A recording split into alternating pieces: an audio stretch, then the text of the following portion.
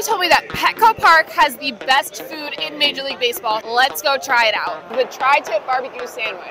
9 out of 10. Good, not great. Barbecue sauce makes it so good though. I've heard a lot about these tri-tip nachos. Somebody actually specifically said that I need to get these.